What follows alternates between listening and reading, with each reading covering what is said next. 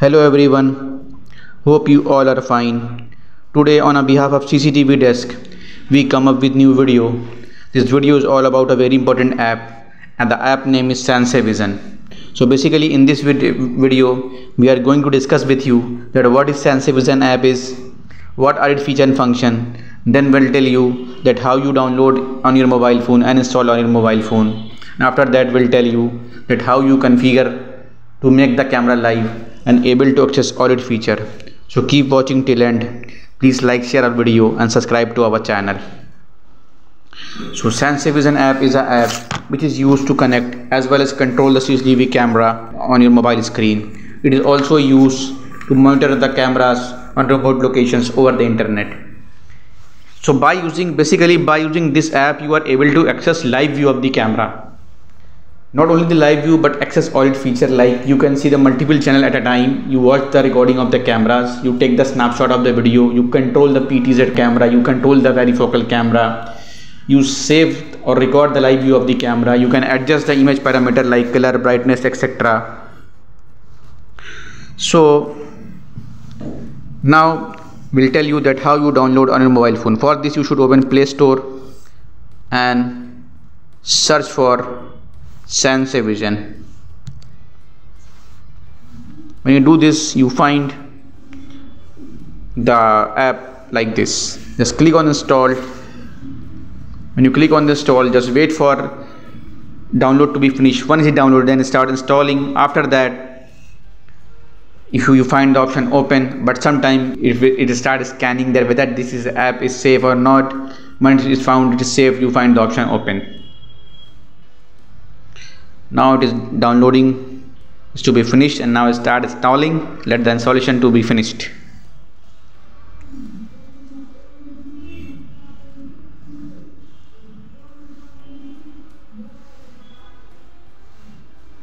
Now to start scanning whether this app is safe or not. Now it is safe. You should find the option open. Just click on this and click agree. So basically this is the interface of the app, and you should find the option register, but I don't waste time for registering you, and I just make a video just for educational and training purpose. I will tell you only those options which is necessary and important. So the first thing you should do, at the bottom you find the orange color computer screen. Just click on this and click agree. When you do this, you find the option. It will directly go to the option once you log in on the same page where you go after logging it. So on the top right corner you find the scanner. Just click on this, and so basically it starts scanning. Basically scanner is used if you are in front of the device, and now the question arises, where you find that QR code. So basically you should log in your device and go to the option setting and go to the option network, and on the network you should find option cloud, and over there you found the option, this option. Okay, and if someone sends that option, that QR code, then also you can access your gallery from here. Okay,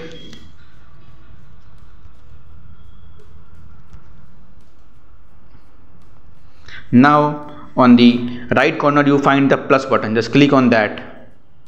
When you click on that, you find the option Wi-Fi config manually add. So basically Wi-Fi config is used when your device, when your mobile phone and your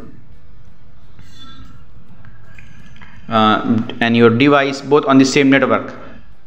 So I don't go for the manually add Wi-Fi config, I just go for the manually add. For the manually add, you should put any device name like anything which you usually remember.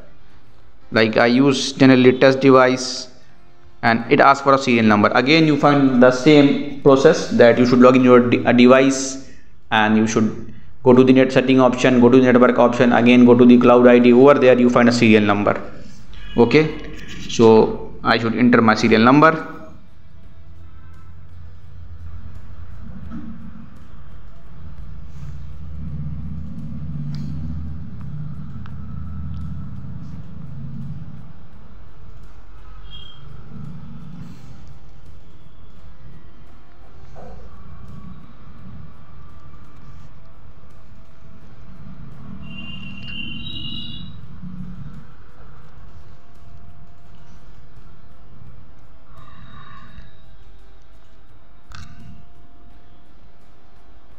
and click OK.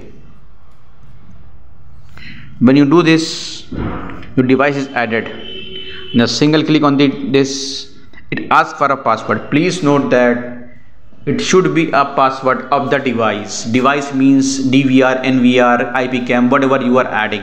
In my case, I am using DVR, so I just enter my password of the DVR and click OK. Now just double click any cam, the camera comes live.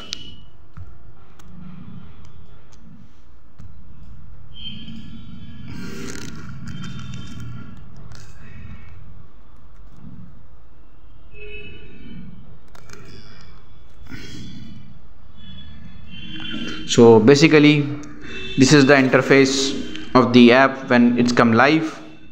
Now I will explain you one option one by one. First option is setting option. If you just start from the right side, then from here you can change the setting, like use a date time setting and remote playback and many more option. And if you want to check the firmware, all the thing you should do from here. After that, if you want to take a screenshot, just click on that. Here you find that it save a screenshot. And again, if you want to record the live view of the camera, just click on the third option. So in this way it start recording. You see that the timer start. It means the recording start. When you again click it, it stopped. Again you find the option speaker. Like option, it is crossed, just click on this. Now it's come. If your camera is audio enabled, if you want to hear the voice of the camera, then you should enable this option like this. Okay. And if your device is to be audio communicated and you want to communicate with your device, you should click on this mic button, last option, and you should press the hold.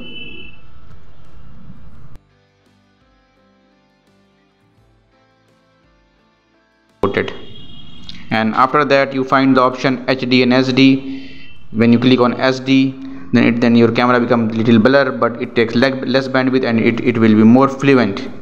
When you click on HD, it becomes more clearer, but it takes lot of bandwidth and quality is very superb. And if you want to control the PTZ camera, you should click here. Okay. And if you want to check the local record, means the recording stored on your hard drive or a memory card, you should click here like this. I don't have recording, but I will tell you that how you check it. From here you should select the date time like this, and here you find the time interval. Just click on the play button, and your camera and your recording will show here. Okay. And apart from this, you take 16:9. This is the view of the camera, that how you manage view of the camera. So that's all for this video. Thank you for watching. Thank you. Have a nice day.